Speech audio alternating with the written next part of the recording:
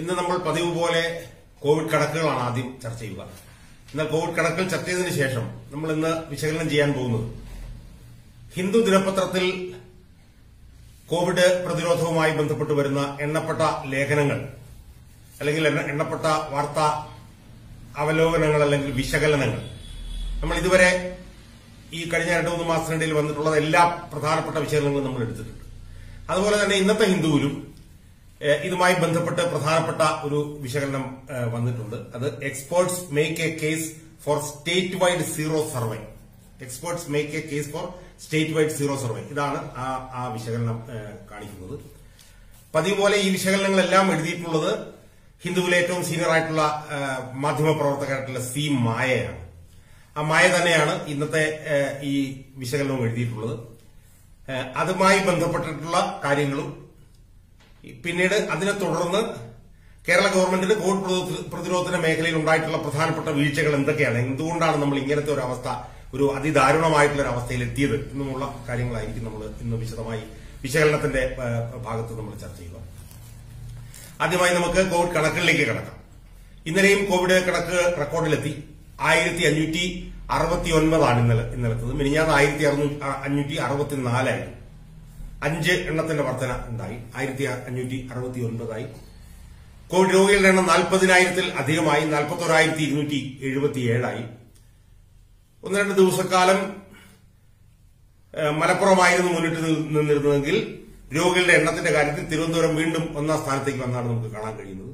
മൊത്തം 1569 പേരിൽ 310 പേർ, അതായത് ഏതാണ്ട് 20%, 19.7% തിരുവനന്തപുരമായിരുന്നു. ഇന്നലെ 2ാം സ്ഥാനം പാലക്കാടനായിരുന്നു, 180 പേര്. എറണാകുളം 114, ആലപ്പുഴ 113. അങ്ങനെ ആ നിലയിലാണ് വന്നത്. ഇന്നലെ മലപ്പുറം വളരെ താഴത്തേക്ക് പോയി. ഇന്നലെയും ഏതാണ്ട് 13-14% വിദേശത്തു നിന്നും മറ്റ് സംസ്ഥാനങ്ങളിൽ നിന്നും വന്നത്. സമ്പർക്കം 86%. അതായത് മൊത്തം 1381 പേർക്ക് സമ്പർക്കത്തിലൂടെ രോഗം ഇന്നലെ ബാധിച്ചു. 1569. ഈ 1381 പേരിൽ തിരുവനന്തപുരം, മലപ്പുറം, പാലക്കാട്, എറണാകുളം ഈ ജില്ലകളാണ് മുന്നിൽ നിൽക്കുന്നത്. തിരുവനന്തപുരത്ത് ഇന്നലെ 310 പേരിൽ 300 പേരും സമ്പർക്ക രോഗികളായിരുന്നു. മറ്റ് സംസ്ഥാനങ്ങളിലും അത് തന്നെയായിരുന്നു. മൊത്തം റിപ്പോർട്ട് ചെയ്തിട്ടുള്ള രോഗികളിൽ ഏതാണ്ട് 90% മുകളിലും സമ്പർക്ക രോഗികൾ തന്നെയാണ്.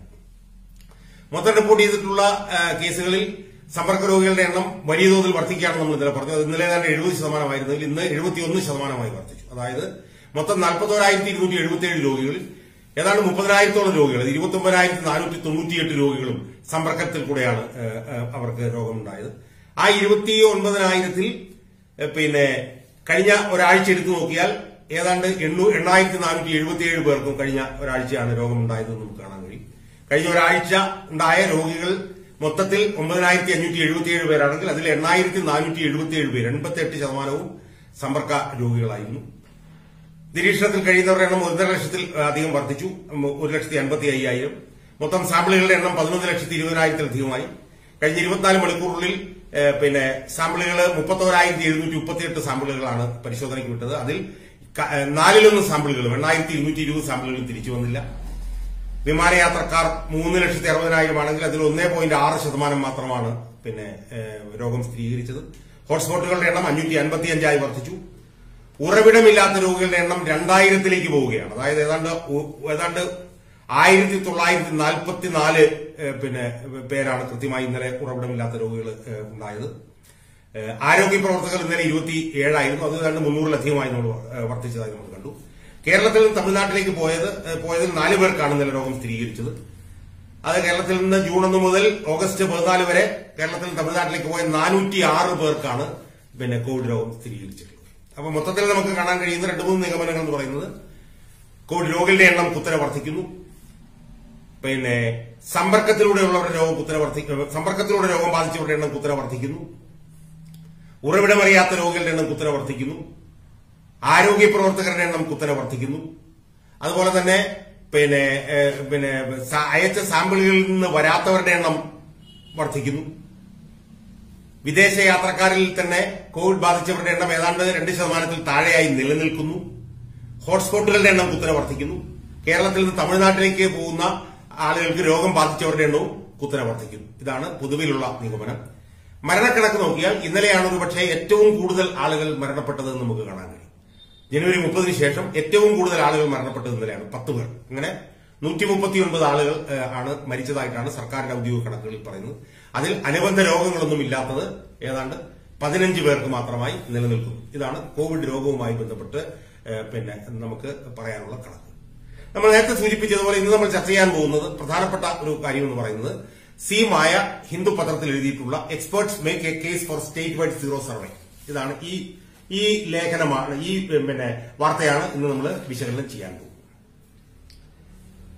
അതില് സി മായ പറയുന്ന പ്രധാനപ്പെട്ട ഒരു കാര്യം എന്ന് പറയുന്നത് കേരളത്തിൽ സമൂഹ വ്യാപനം നടന്നു എന്ന് ഏതാണ്ട് എല്ലാവരും അംഗീകരിച്ചു കഴിഞ്ഞ സാഹചര്യത്തിൽ കേരളം എല്ലാ ജില്ലകളിലും ഒരു സീറോ സർവൈലൻസ് സർവേ നടത്താൻ തയ്യാറാവണം എന്നുള്ളതാണ് അവരുടെ പ്രധാനപ്പെട്ട പദ്ധതി. അതായത് സെന്റിനൽ സർവൈലൻസ് സാമ്പിളിംഗ് ടെസ്റ്റിംഗ് കേരളത്തിലെ എല്ലാ ജില്ലകളിലും ചെയ്യാൻ സംസ്ഥാന സർക്കാർ തയ്യാറാണ്. ഇതാണ് അവർ തുടക്കത്തിൽ തന്നെ പറയുന്നതാണ്.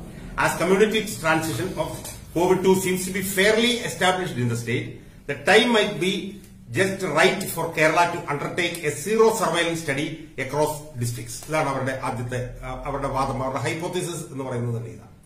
എന്നിട്ട് അവരതിന്റെ കാരണവും പറയുന്നുണ്ട്. എന്താണ്? This will help the state assess the course of epidemic.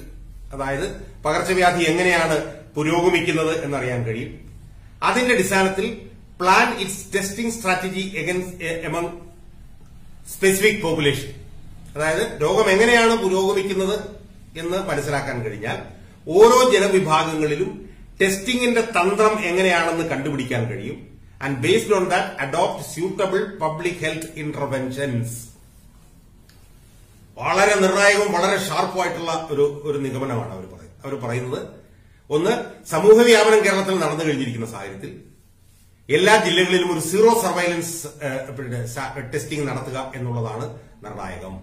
അത് നടത്തുന്നതുമായി ബന്ധപ്പെട്ടിട്ട് 3 കാര്യങ്ങളാണ് അവർ പറയുന്നത്. ഒന്ന്, അത് നടത്തുന്നതിലൂടെ രോഗം എങ്ങനെയാണ് പുരോഗമിക്കുന്നത് എന്ന് മനസ്സിലാക്കാൻ കഴിയും. അതിന്റെ അടിസ്ഥാനത്തിൽ ഓരോ ജനവിഭാഗങ്ങളുടെ ഇടയിലും നമ്മൾ അനുവർത്തിക്കേണ്ട ടെസ്റ്റിംഗിന്റെ തന്ത്രം എന്താണ് എന്ന് നമുക്ക് മനസ്സിലാക്കാൻ കഴിയും. അതിന്റെ അടിസ്ഥാനത്തിൽ നമുക്ക് പൊതുജനാരോഗ്യ ഇടപെടലുകൾ നമുക്ക് തീരുമാനിക്കാൻ കഴിയും. ഇതാണ് വളരെ കൃത്യമായിട്ടാണ് അവര് പറയുന്നത്. അതുപോലെ തന്നെ it also helps that there are better antibody testing kits modalities validated by the ICMR available in the market now than during initial months of the pandemic. അതായത് ബെറ്റർ ആയിട്ടുള്ള മെച്ചപ്പെട്ട ഒരു ആന്റിബോഡി ടെസ്റ്റിംഗ് കിറ്റുകൾ നമുക്ക് ഉപയോഗിക്കാൻ കഴിയും എന്നുള്ളതും ഇതിന്റെ ഒരു ആനുകൂല്യമാണ് എന്നവർ പറയുന്നു. അതിനുശേഷം അവര് Achutha Menon centre for health science സ്റ്റഡീസിലെ ഒരു പ്രൊഫസറായിട്ടുള്ള രഖാൽ ഗൈത്തോണ്ടെ എന്ന് പറഞ്ഞിട്ടുള്ള ഒരു പ്രൊഫസറിനെ ഉദ്ധരിച്ചുകൊണ്ട് ഒരു പ്രധാനപ്പെട്ട ഒരു കാര്യം കൂടി പറയുന്നു. അവർ പറയുന്നത് population based zero surveillance study will help the state pickup silent or asymptomatic cases. അതായത് ജനസംഖ്യകൾ കേന്ദ്രീകരിച്ച് ഓരോ പ്രത്യേക ജനവിഭാഗങ്ങൾ കേന്ദ്രീകരിച്ച് നമ്മൾ സീറോ സർവൈലൻസ് സ്റ്റഡി നടത്തിയാൽ നമുക്ക് എന്താണ് മനസ്സിലാക്കാൻ കഴിയുന്നത്? സൈലന്റ് അസിംപ്റ്റോമാറ്റിക് കേസുകൾ കണ്ടുപിടിക്കാൻ കഴിയും. സൈലന്റ് അസിംപ്റ്റോമാറ്റിക് കേസുകൾ എന്ന് പറഞ്ഞാൽ എന്താണ്? നിശബ്ദമായിട്ടുള്ള രോഗലക്ഷണങ്ങൾ ഇല്ലാത്ത കേസുകൾ കണ്ടുപിടിക്കാൻ ഇത്തരമൊരു സർവേയിലൂടെ കഴിയും. എന്നിട്ട് അവർ പറയുന്നു, അവർ current information on the epidemic is based സോൺലി on the data we have derived from test results.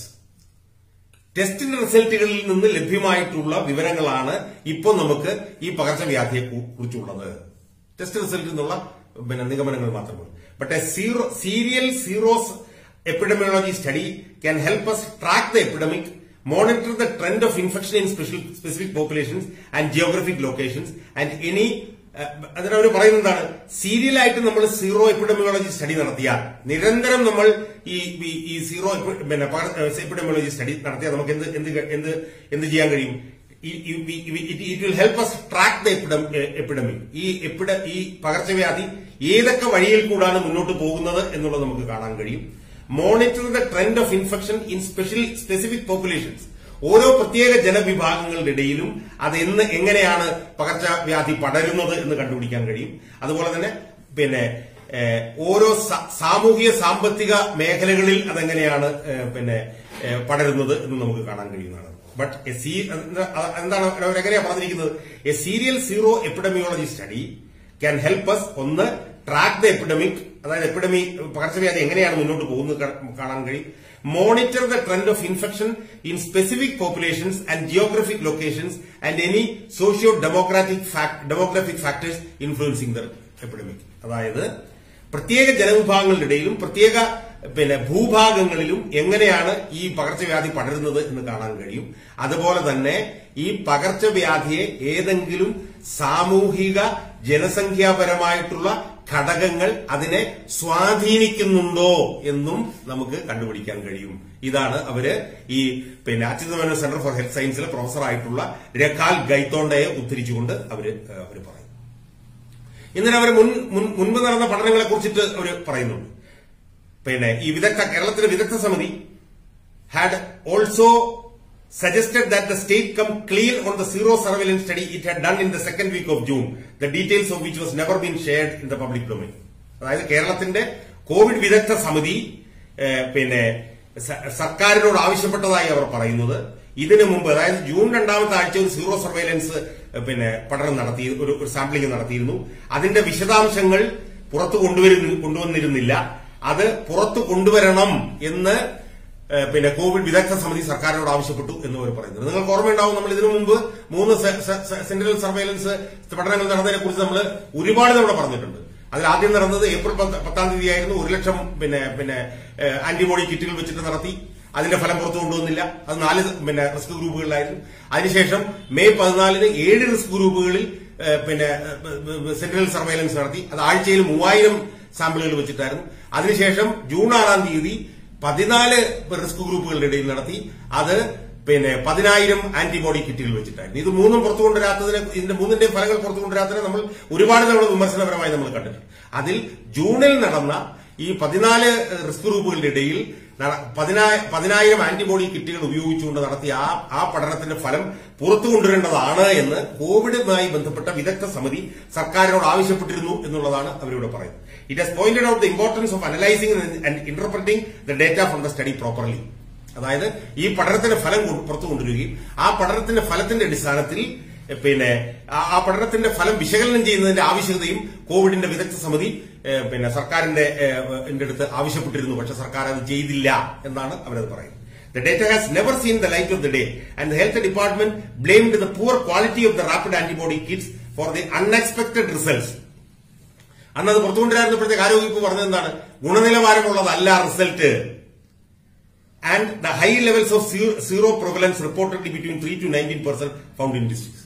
അന്ന് അപ്പൊ മായയുടെ ഇതിനു മുമ്പുള്ള വിശകലനത്തിൽ തന്നെ പറഞ്ഞിട്ടുണ്ട്, അന്നത്തെ ഈ പഠനം പുറത്തുകൊണ്ടുവരുന്നതിന് 2 കാരണമാണ് ഉണ്ടായിരുന്നത്. ഒന്ന്, ഗുണനിലവാരം, ഈ ഫലത്തിന് നല്ല ഗുണനിലവാരമില്ല എന്നുള്ളതും, അപ്രതീക്ഷിതമായി സർക്കാർ പ്രതീക്ഷിക്കാത്ത തരത്തിലുള്ള പഠന ഫലങ്ങളാണ് ആ പഠനത്തിൽ ആ സാമ്പിളിംഗിൽ ഉണ്ടായത് എന്നും നേരത്തെ മായ സൂചിപ്പിച്ചിരുന്നു. അത് തന്നെ അവർ ഇപ്പോഴും സൂചിപ്പിക്കുകയാണ്.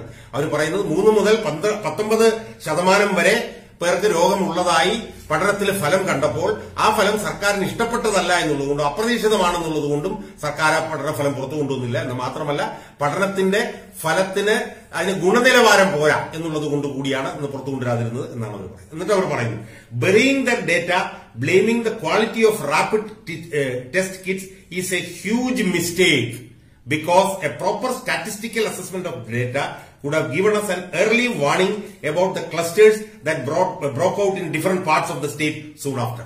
2 പ്രധാനപ്പെട്ട നിഗമനങ്ങൾ അവരിവിടെ പറയുന്നുണ്ട്. ഒന്നെന്താണ്, ആ പഠനത്തിന്റെ ഫലം കൊണ്ടുവരുന്നത് അവർ പറയുന്നത് it was A huge mistake, വലിയൊരു വീഴ്ചയായി പോയി ആ പഠനത്തിന്റെ ഫലം പുറത്തു കൊണ്ടുവരുന്നതാണ് അവർ പറയുന്നത്. എന്നിട്ട് അവർ പറയുന്നത് എന്താണ്, because A proper statistical assessment of the data, എന്നുവെച്ചാൽ ആ പഠനത്തിലുള്ള ഫലം വിശകലനം ചെയ്തിരുന്നുവെങ്കിൽ it would have given us an early warning about the clusters that broke out in different parts of the state soon after. നമുക്കറിയാം ഇപ്പൊ ക്ലസ്റ്ററുകളുടെ എണ്ണം വലിയ തോതിൽ വർദ്ധിച്ചു. 200-ലധികം ക്ലസ്റ്ററുകൾ ഉണ്ടെന്നാണ് പറയുന്നത്. അപ്പൊ മായ ഈ വിശകലനത്തിൽ പറയുന്നത് എന്താണ്, അന്ന് ആ പഠനത്തിന്റെ ഫലം കൊണ്ടുവരികയും അത് കാലേകൂട്ടി വിശകലനം ചെയ്യുകയും ചെയ്തിരുന്നെങ്കിൽ ഈ ക്ലസ്റ്ററുകൾ ഉണ്ടാകാനുള്ള സാധ്യതയെക്കുറിച്ച് ഏർലി വാർണിംഗ്, മുൻകൂട്ടിയുള്ള ചില മുന്നറിയിപ്പുകൾ നമുക്ക് ആ വിശകലനത്തിലൂടെ കിട്ടുമായിരുന്നു. അതുകൊണ്ട് അത് ചെയ്യാതിരുന്നത് ഹ്യൂജ് മിസ്റ്റേക്ക് ആയിരുന്നു എന്നാണ് അവർ പറയുന്നത്. In the midst of the pandemic, there could be no perfect test. അതായത് ഒരു പകർച്ചവ്യാധിയുടെ ഇടയിൽ പെർഫെക്റ്റ് ആയിട്ടുള്ള ടെസ്റ്റുകൾ ഒരിക്കലും ഉണ്ടാവില്ല. അതുകൊണ്ട് ഗുണനിലവാരം മോശമാണ് എന്ന് പറഞ്ഞുകൊണ്ട് ഇതിന്റെ ഉപയോഗിക്കാതിരുന്നത് തെറ്റായി പോയി എന്നുള്ളതാണ് അവർ പറയുന്നത്.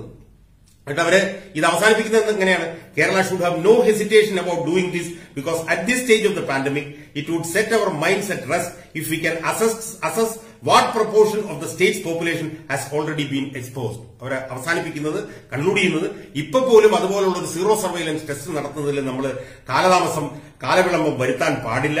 കാരണം ഇപ്പോഴെങ്കിലും നമ്മുടെ ജനസംഖ്യയിൽ എത്ര ശതമാനം പേർക്ക് ഇതുണ്ടാകും എന്ന് കണ്ടെത്തേണ്ടത് വളരെ അനിവാര്യമാണ്. കാരണം it will give us an idea of how soon the current public health crisis will blow over.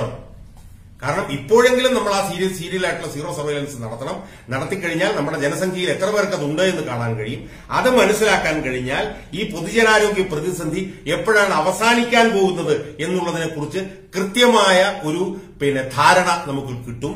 അതുകൊണ്ട് തന്നെ ഈ zero surveillance sampling, സീരിയലായിട്ടുള്ള zero surveillance sampling വിവിധ ജനവിഭാഗങ്ങളുടെ ഇടയിൽ ചെയ്യുന്നതിന് ഒരു കാലവിളംബവും ഉണ്ടാവാൻ പാടില്ല എന്നാണ് മായയുടെ ഈ വിശകലനത്തിൽ പറയുന്നത്. ഏറ്റവും വസ്തുനിഷ്ഠവും യാഥാർത്ഥ്യബോധത്തോടുകൂടിയുള്ള വിശകലനമാണ്.